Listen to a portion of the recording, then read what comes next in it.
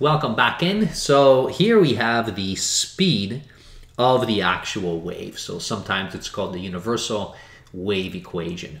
It's not very difficult, okay, if you've covered speeds before. In fact, this particular speed is rather simple to understand. If you think way back into kinematics, then you know that the speed itself is simply the total amount of distance, okay, that is covered over a certain amount of time. Now, for waves, the distance itself is the actual wavelength. So if you take a look at a wave, you can figure out what the actual distance is. And I'll give you an example. We'll actually do a calculation so you can relate it back to this. For the moment, you can think about, okay, these particular waves passing us by, and then, we can have an actual wavelength, which would be the distance in between. And let's, for this instance, just for simplicity, kind of between maybe two peaks, but it's actually with regards to same instances in time in terms of the repetition of the wave. And then it is dividing by time. Now this time is how long does it take to cover this one particular wavelength, right? So that is the speed. Now, we don't always like to utilize the period, okay, in terms of the division. And there's a very nice relationship between period and frequency. So within here, so they are reciprocals of each other. And if you recall, the frequency is nothing else but simply the amount of cycles that happen, okay, over time. So in that instance, okay, if you're talking about period, it would be how many cycles have passed by, okay, within a certain amount of unit time. And if you do this, well, because of the reciprocal, and these are just simply fractions, you will get our universal wave equation, which is frequency multiplied by lambda, or by the wavelength. Now, frequency is given out in hertz, okay, which is the metric standard, and lambda is typically given out in meters, which is also the metric standard. But they don't have to be in metric standards. We can certainly use other tools for that. But if you keep them in metric standard, then what nicely happens is that your speed is actually in meters per second. So we are referring to speed, so this is not exactly velocity with some kind of a displacement, although we can certainly talk about vectors if we wanted to, but it's unnecessary for this case because we just want to know how quickly are these waves moving by. So let's jump in, okay, into an example kind of visually to try to see how we can break down this universal wave equation, and so that you know as a student what this is actually referring to. All right, so I have kind of animated a wave so that you can relate it back, and you can imagine that these are particles. Now I've highlighted one of the particles. It has a little red kind of around it so that we can actually track it, so you'll see the reason why. I have a clock as well, so we can time these things, so we can figure out what the period is for a cycle, for instance. And okay, we're going to be able to measure these things out as well. All right, so if this is the wave itself, so the first thing that I'm going to do actually is to try to figure out, okay, what is a wavelength? So what's the distance, right, between, okay, that I want to be able to find. So I'm going to capture this and let's try to measure it. All right, so here's the wavelength. So let's try to see. So this is in centimeters that I have in here.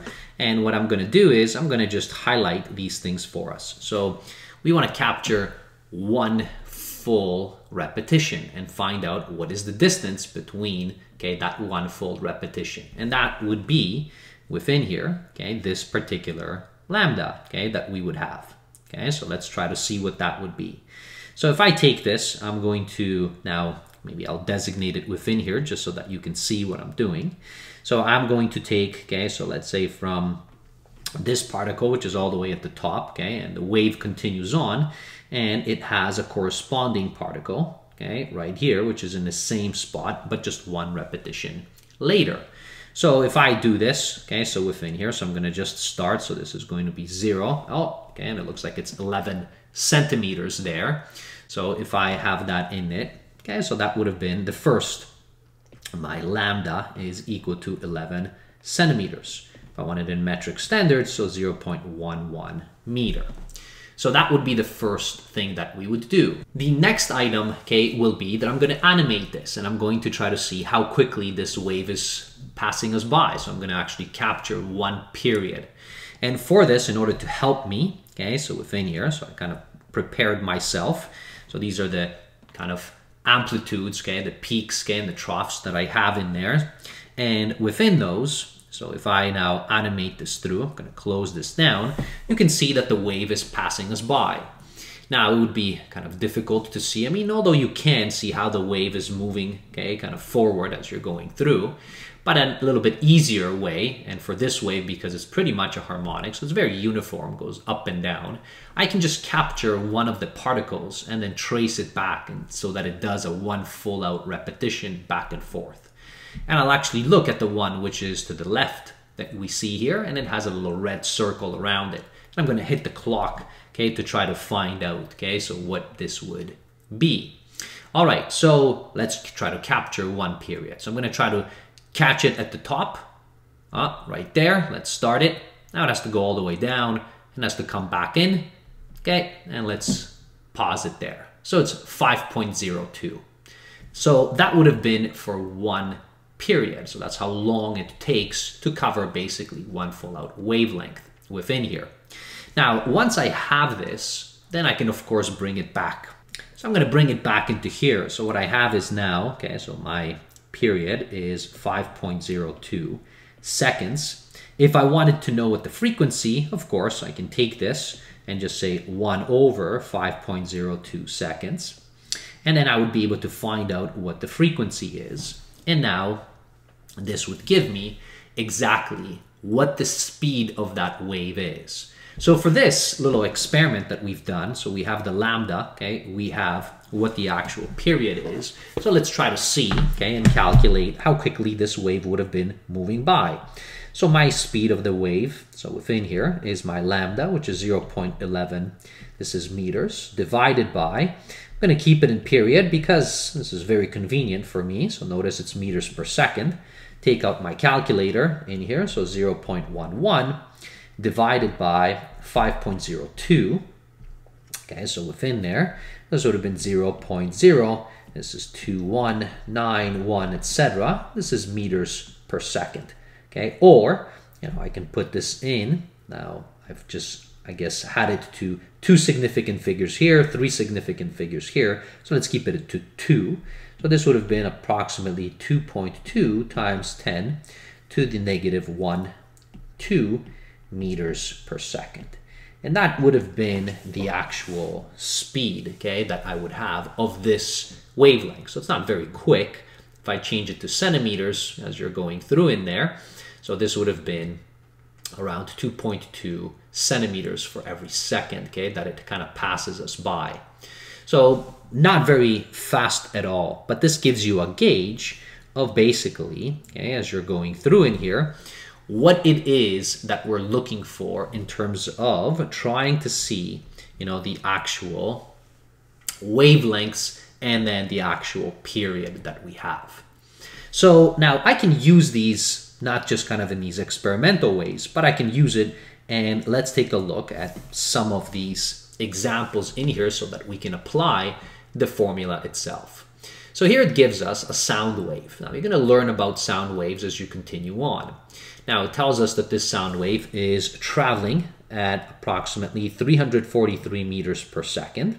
And indeed, okay, so that's more or less what the sound travels in through air. Of course, it travels maybe differently through various different mediums. But through air, it's about 340.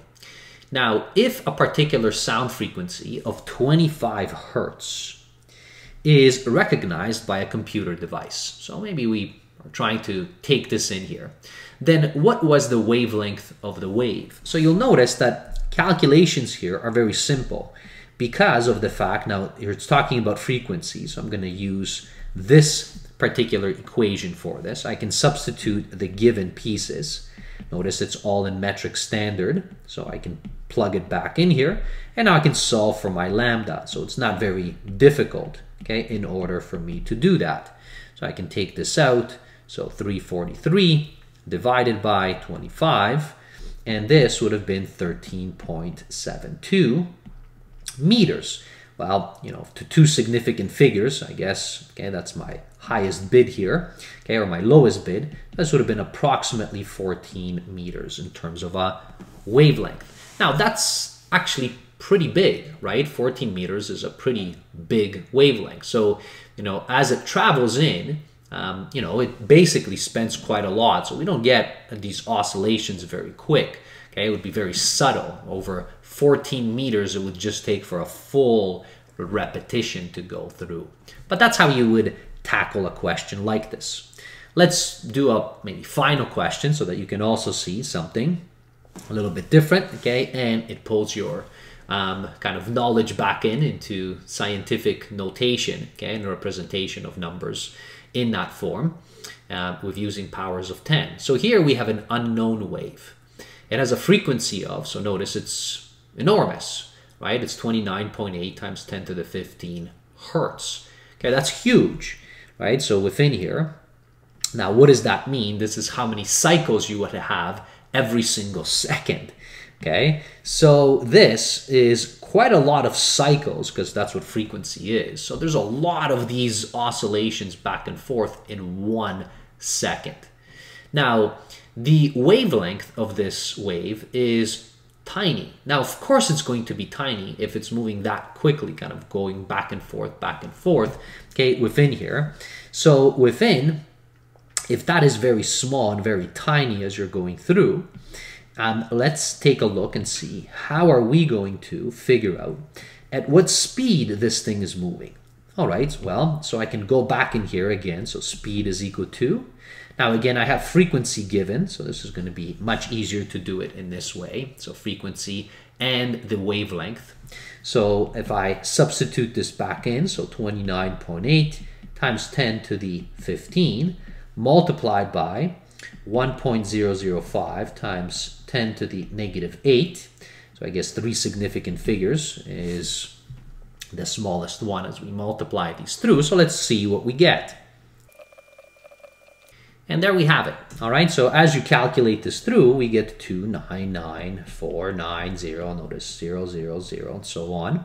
Now, 3 significant figures. I guess if I round this off, so this is going to be 2.99, and I'll put it back into scientific notations. That's 1, 2, 3, 4, 5, 6, 7, 8. So that's 8 meters per second.